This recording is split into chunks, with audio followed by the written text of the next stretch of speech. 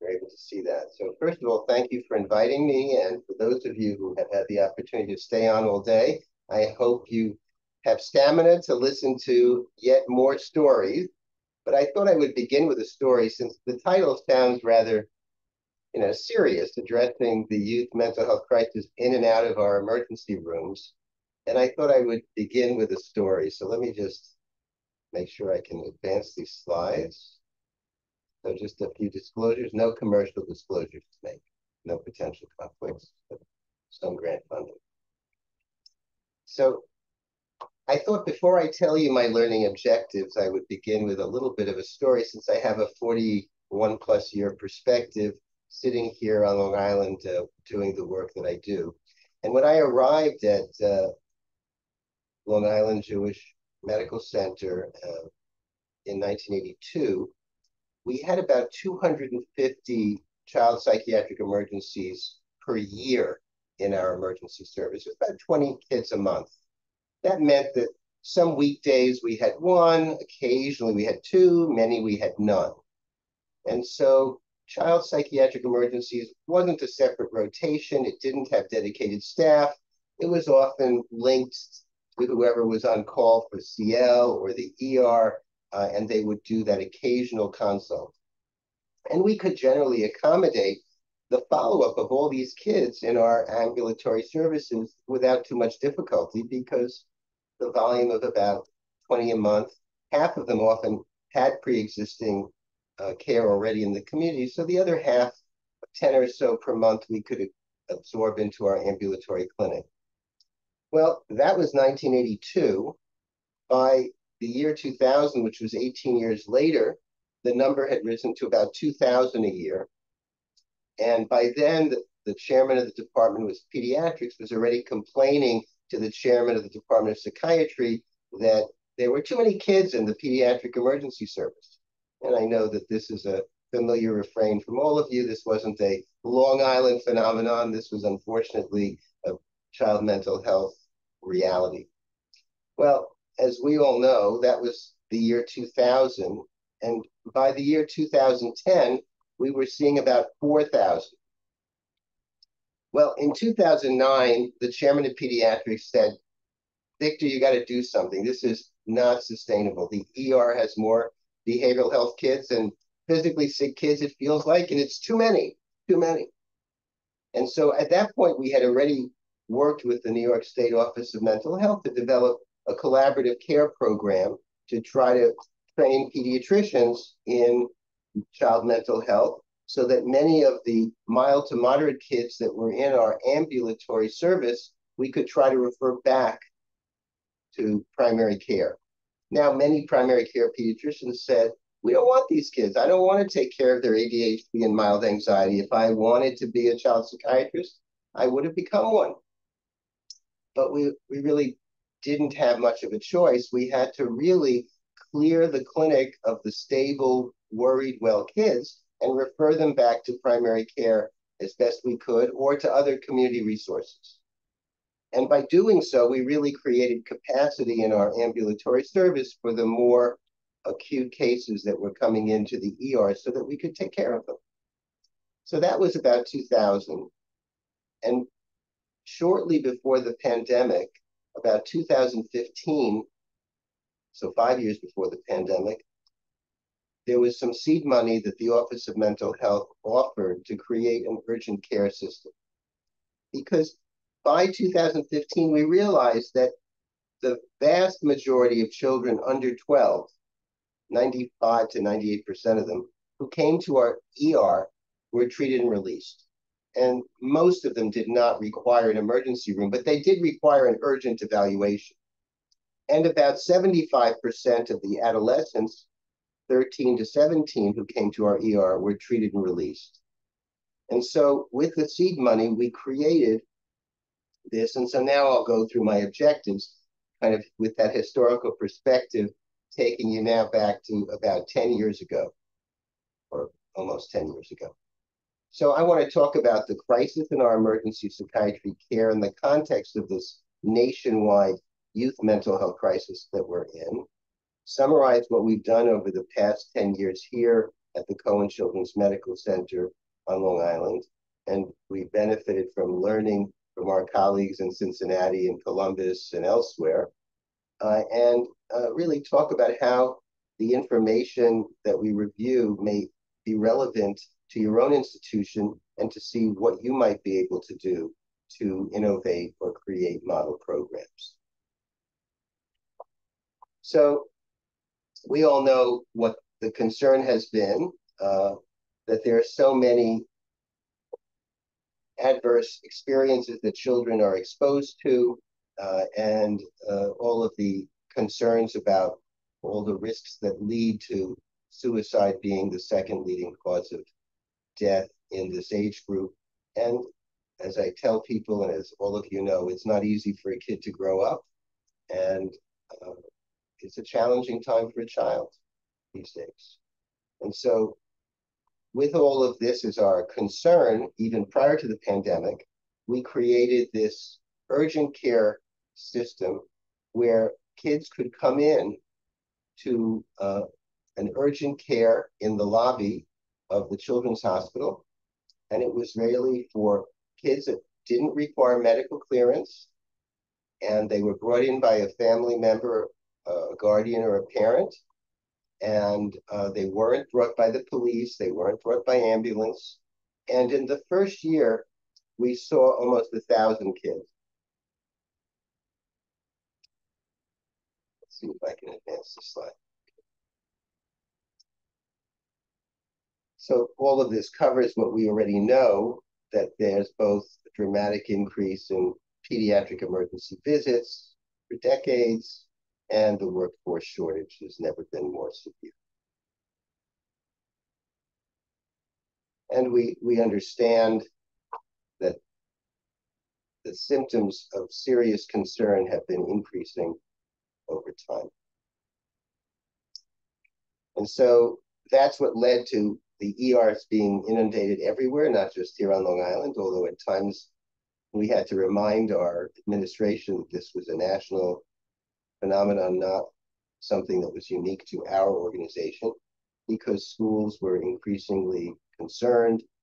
And so we developed this urgent care model, and we recognized that we had to have the word out. So we knew in the emergency room, as kids were coming in, that once they registered in the emergency room, they had to be seen.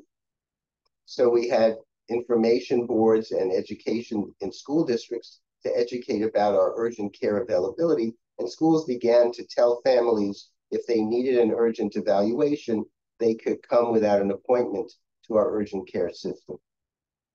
In that first year, we saw about 1,000 kids who would otherwise have been seen in our emergency room. And we realized that the model could be very effective. And those kids were primarily treated and released. And we created what is now called an open access to our ambulatory program, so that kids who didn't have prior linkage to a mental health provider could be referred to our clinic, since I had cleared out the clinic, much to the dismay of my faculty, who now were dealing with much more acute cases, and their stable caseload has been primarily referred back to the community. And so every Tuesday and Wednesday, it's all hands on deck for anybody who's been seen in urgent care in the previous week. And so we can offer a linkage appointment for those families who wish that in our child psychiatry ambulatory service. So we went from first helping to develop collaborative care for New York State in a program called Project Teach, which was created in 2009. And so we had a network of primary care docs who we could refer cases back to. Then we created the urgent care system, and that really required us to have a place to refer kids for linkage, because we couldn't just provide urgent care without having a place to make linkage. Now, the volume of the urgent care was such that we couldn't see all the kids, but we then really worked with all the community agencies in our region to try to make sure that we could get a linkage appointment for anyone seen in urgent care who didn't already have a previous mental health provider. So after the first year, we realized that the volume was such that we couldn't keep up with more volume in the same urgent care. And so at that time, there was some seed money made available through a government grant to develop a relationship with schools. And so the first school-based program created an opportunity for 7 school districts to participate. And basically, we created an additional urgent care in a pediatric setting owned by the health system in the community, and 7 school districts that neighbor that pediatric practice would contribute a certain amount of their budget to support this urgent care. And at first, there was a reluctance, and then schools recognized that for those districts, they could get a great deal of service available in the community without an appointment for families who otherwise would have been sent to the emergency room. So the first school-based clinic urgent care opened with a partnership with 7 local school districts and some seed money. And we all know that why this was so much better, because the emergency room can be a concern. You wait a long time, and many of these kids don't really require emergency room. They need an urgent evaluation. And we all know what happened during the pandemic with the dramatic increase. So we don't know what we would have done had we not already developed urgent care with the schools. We know about the crisis, so I'm not going to review it. But this slide demonstrates that what we tried to do was reflect the percentage of kids seen in different settings as we developed urgent care. And the important thing for us was that we wanted to demonstrate that the total volume of kids that used to be served exclusively in the emergency room were now being provided care in a split way. Those, many of them that were less acute, were seen in the urgent care setting, and many were, and the others who required, either because they had a medical need for clearance, or they were brought in by police or ambulance, or they were not accompanied by parent or guardian, were still brought to the emergency room. And so the model that we created allowed for us to be able to monitor, what's happening with these patients who come to urgent care. The vast majority of them were treated and released. Very, very few of the urgent care patients ever got admitted, whereas the kids who were 13 to 17 who went to the emergency room now had a higher rate of hospitalization because this was a distilled group of more acute kids. And the first few years with the 1 urgent care in the children's hospital and 1 in the community, partnering with 7 school districts, turned out to be a very successful model. And the schools were very pleased, and the word went out. And before we knew it, we had more school districts asking us for partnership. We developed universal screenings in our urgent care so that we could really make certain that we understood the population, and we introduced evidence-based interventions both for substance use, firearm prevention, child abuse screening, as well as human trafficking screening. We trained the staff in terms of best practices. In the urgent care system, we really rarely had to use any of the pathways because these kids were much less acute. This was primarily for the emergency room, where now the acuity was percentage-wise more acute. And we demonstrated that by having this training for both managing aggression, we dramatically reduced the kinds of concerns we had in terms of length of stay, restraint use, by having aggression training for the staff. So we think the care in the emergency will also improve dramatically in terms of those metrics. We also worked very carefully, certainly to make sure we had the right culture of care that was equitable and patient-centric. And these urgent care areas really were in primary care settings, not stigmatizing. I don't think the word psychiatry was anywhere present. So families were really going to a pediatric clinic where we would have a behavioral health urgent care. And these are embedded in the community, in pediatric practices. We created programs for neurodiversity to help, because many of these were on the autism spectrum. And we trained a group of our behavioral health care specialists into something we call patient engagement specialists, or PES. And these were people who were already the mental health workers, but had been identified as having particular skill for de-escalation and engaging patients. And with these patient engagement specialists, we've been able to dramatically improve the care, reduce the need of constant observation, reduce the amount of restraints, because they have a very engaging and therapeutic relationship with the adolescents and their families. So that's really been a big plus for our entire department. We also did some trainings with simulation on what to do in case somebody does need to be restrained. And so there was a much greater sense of doing things in an organized way.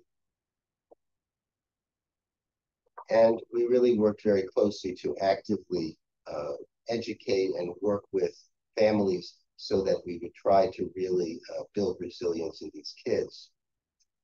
So from the first urgent care in our children's hospital, 2 years later, we had a second one in the community with 7 school districts. And the following year, a third one opened with another 8 school districts. And those have turned out to be very, very successful models. We now have 3 community urgent care. Each are funded in part by funding from each of the respective school districts, as well as some hospital expense as well in the budget. And patients' insurances are billed for the services. No one's turned away for inability to pay, and we accept whatever the insurance does reimburse for the urgent care. And so it's really been a very successful model. It doesn't make money, but it provides access to care for youth who otherwise would have needed to be seen in an emergency room. The school districts are very pleased. So now we have 3 community urgent care with a 4th one being developed, and discussions about other regional urgent care in collaboration with the school district. And so it's now become something that the school districts are asking for. And of course, we have the main urgent care located in the children's hospital. That one does not have any relationship with school districts. It's open to everyone. But we know that we really have done the best we can to make sure that everybody has follow-up care, even though we can't make, it's not 100%. We do safety planning for all youth seen, and it's embedded within our EMR. We also have worked with families to introduce safety planning for them, including safety planning checklists. And we're always looking at how we can improve our scheduling and our care.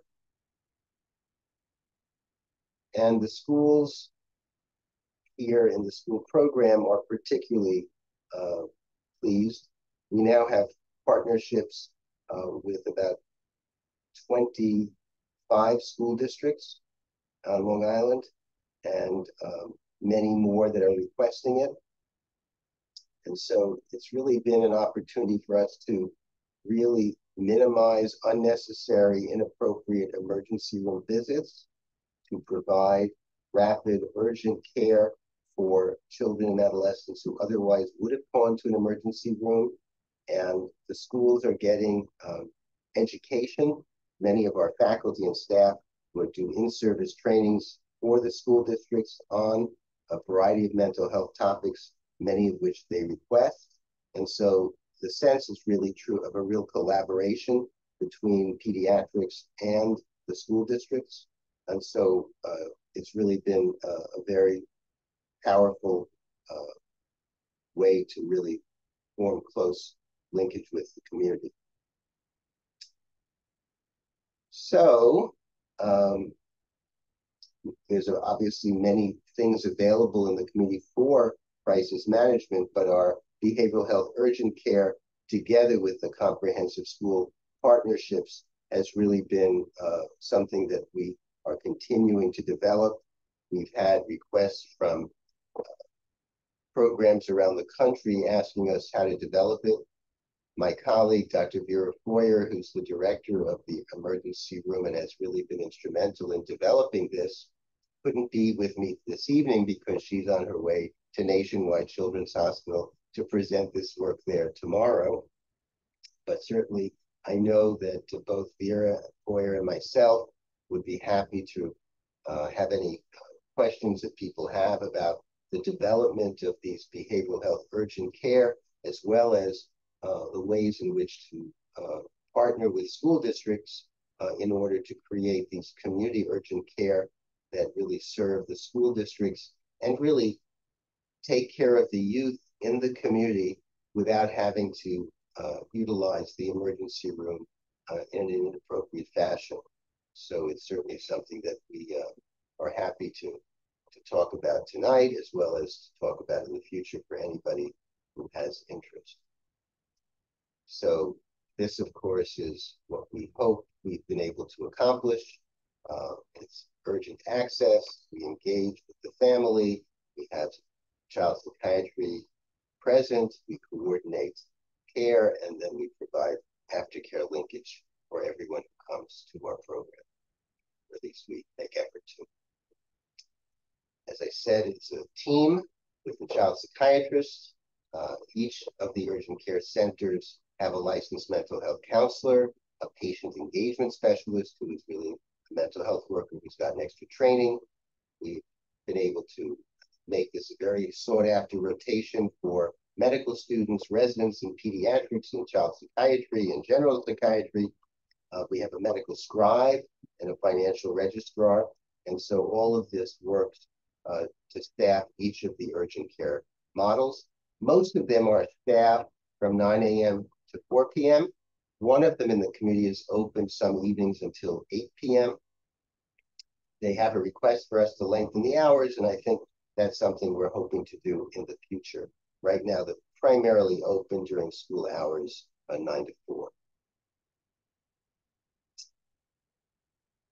So certainly, we know that based on the various components of where kids are, that of course we will always like to work with prevention.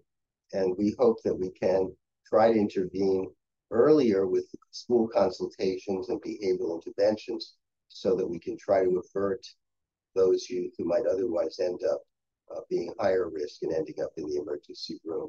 And I think that with working closely with schools, that we're hoping to demonstrate that this has been something that we can show. Real quick, sorry to jump in. Just want to note we just got a couple minutes left. Thank you, sir. Okay. So we've been able to decrease our emergency room by partnering with these school districts by 60%. It takes about 7.5 days on average from referral to make an appointment for follow-up. So we've been able to arrange linkage. And 95% of the students connect within 3 months to ongoing care in the community. and 90% of the school professionals reported significant value, with 97 reported satisfaction with all the training programs that we're providing to the school professionals. So this is the timeline of our various urgent care. The first one opened here in 2017. It was developed in 2016.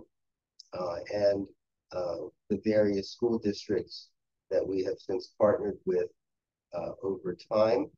And as I said, there's now plans in 2024 to develop yet another behavioral health urgent care in the community.